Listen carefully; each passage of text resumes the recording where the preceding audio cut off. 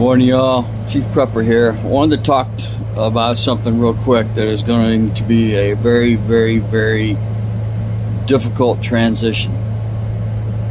If the grid goes down, and like in parts of Texas right now where tornadoes have hit, the grid is down and it's unbearably hot. Today is the first day in about 8 days where we're not going to be 103, 105, 106. It's only supposed to be up to 98, I think.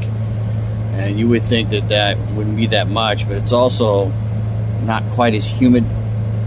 I went hunting Tuesday, and you know, it was hard on me. It was like really hard on me, and I knew that the transition from the life I live right now, which is for the most part in the air conditioning, to being outside, and I think it got up to 99 or 101 according to the weather app, but it was supposed to be 103 in record-breaking heat, but it was 101 with like 70 to 80% humidity. So I knew that my transition from being in mostly air conditioning a lot to being in that kind of temperature, which is, you know, 25, 30 degree temperature change, was going to be hard on me. So on the way up, I was running my air conditioner in my car, but the window was open, so, and it was pretty hot. And then I stopped in a city called Bastrop and went into a Buc-ee's, and air conditioning, I was actually cold in that. And then on another hour north, still running the air conditioner with the window down, so I was getting plenty of the heat.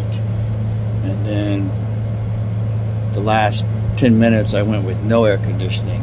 And then when I got there, because I sweat so much all the time anyway, I took my shirt off and I was setting up the little camper area we have where we camp at. And my buddy, who is normally there with me, or normally waiting on me, he was not there. I actually got there early. I got there around 5 o'clock, and showtime wasn't until 6, and he still showed up in plenty of time. And then as I was watching him set up his portion of his camp, he soaked through a pair of jeans down to his knees and soaked his shirt through. And then we delayed going out into the woods by, I don't think we left until like 6:30 in the evening. I gave up and quit at 10 o'clock. I'm like, it's too much. And then I was, for the first time in my life, I was using a bandana to wipe my face for the sweat. And I wiped it so much that Tuesday and part of Wednesday morning, when I was tearing down the little camp, that my face felt like I had rubbed it with sandpaper yesterday evening. It seems to have bounced back today. And saving grace was when we were done hunting, when we actually went to bed around midnight. We weren't hunting. I told him, so I'm not helping you clean the pig, so don't shoot one. So I think he would have wanted to kill one had we seen one, but I don't think either one of us would have survived the 3 or 4 hours that it takes to process one in the woods. So he didn't shoot one, even if he saw one. So then, you know, we sat around and bullshitted a little bit, and then we bullshitted again in the morning, and then we came home. And but that night, the saving grace was my van has an AC on it, so I can actually sleep in comfort. And I'm almost certain that if I hadn't had that, I'd have had a heat stroke. So I mean, everything was wet. Socks, underwear, t-shirt, pants for the most part. So,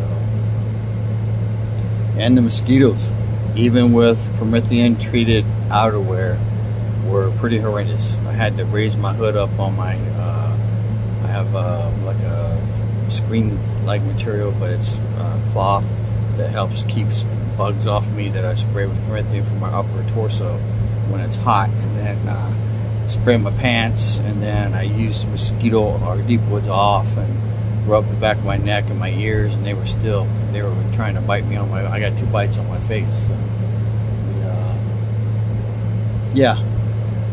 So keep that in mind. That transition, especially during the summertime, is going to, for the people who live in hot places like where I do, it's going to be brutal. I mean, if you don't have backup power, you don't have a way to cool off at least one room, then you're going to be miserable. I mean, and there's a decent chance you'll get overheated and die, because it's not going to just be no power. It's going to be arduous labor doing stuff. So. And then I was eating my thermo tabs, which are alkalinity tabs. I think I had 6 of them, and I managed not to get cramps in the middle of the night, which is really good. So, anyway, information is knowledge of power. A little hunting trip was a part of that. I call that little bit of living and then a lot of prepping. So, keep that in mind. Chief Prepper, out.